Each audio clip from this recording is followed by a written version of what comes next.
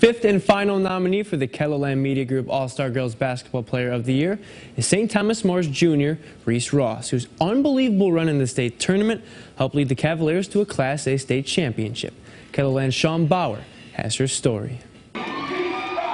Reese Ross averaged more than 18 points and 9 rebounds a game, helping St. Thomas More get back to the state tournament. The Cavaliers faced Lakota Tech in the quarters. With the game tied in the closing seconds, it was Ross who scored the eventual game-winning bucket.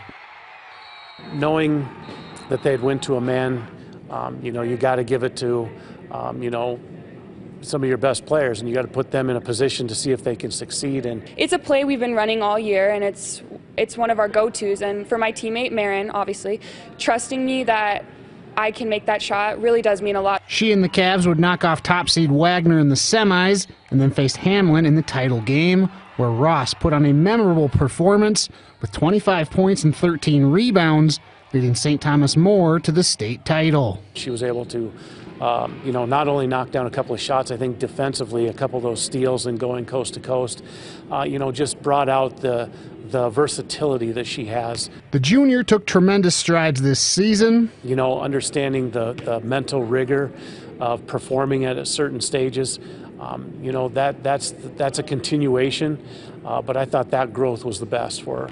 With another year to play at St. Thomas More, Ross will look to take her game to even greater heights. I feel like there's something new about every experience, every game. It brings a new challenge and a new ambition for me to go and reach. She's got to be in the top 5 of some of the athletes that I've had come through the program, and I'm very excited to see where that next step goes. During the state tournament, Ross averaged nearly 23 points and 14 rebounds per game. Girls nominees have been revealed, so next week we will unveil our 5 boys finalists for the Player of the Year with them. We'll then announce the winners during a special Sports Zone Saturday on April 23rd.